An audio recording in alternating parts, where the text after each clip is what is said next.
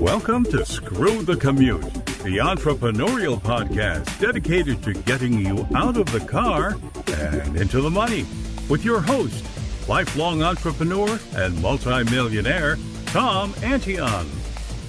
Hey everybody, it's Tom here with episode 857 of Screw the Commute podcast. We're continuing with our copywriting series, and today we're going to talk about infographics. And of course, this is part of my copywriting901.com series. And if you like our training episodes, you can go to screwthecommute.com/training. But this particular series is starting with episode 836. And anytime you want to get to a back episode, you go to screwthecommute.com/ and then the episode number starting at 836. Today is 857. And of course, grab a copy of my automation ebook at screwthecommute.com/automate free and check out our mentor program at greatinternetmarketingtraining.com. All right, let's talk about infographic sales letters. Now, I'm going to talk a little bit about this, but to really get the gist of this, you're going to need to go to the show notes when you can and look at some samples.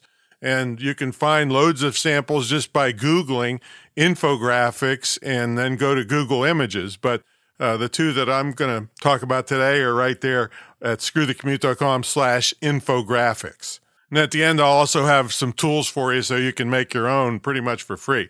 All right, so here's the thing. These infographics appeal to more visually oriented people, although they still have text on them, so you can get the idea of what needs to be done or purchased. Some people say they appeal to a younger audience that are more visually oriented, but that's not for sure. But they're basically the same thing as your sales letter, just put in a different fashion, in a different format. It's going to have a headline. It's clear what it is. It's a product, what it is, a bunch of random benefits all over in boxes and stuff around the infographic. Tell what's in it. Give more details, but they're broken up into little snippets.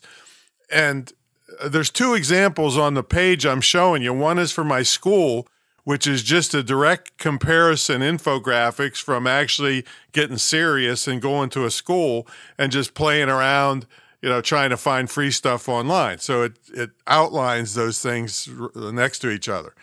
And then the Wake 'em Up speaking system one is all over the place with graphics, little boxes. Some people, might drive them crazy. Like analyticals that want to read things direct, boom, boom, boom, boom, boom in a row.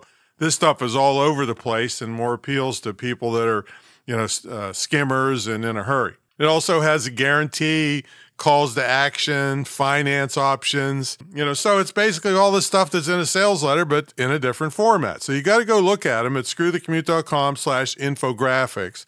You can make your own and not be really graphically oriented. Now, if you are, you can make them in any kind of graphics program.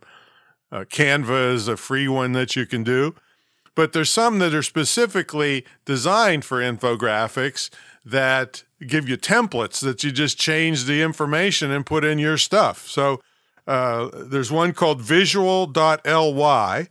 Visually, looks like, but it's visual.ly. There's another one, Pictochart, Pictochart.com. And then this other one is DocHippo, DocHippo.com, and then /infographic-maker. These will all be in the show notes for you, but this is a different way to show your products and services to appeal to visual people. And of course, you would split test these against the written sales letters and see which one works best for your audience and your product. So that's all I got today.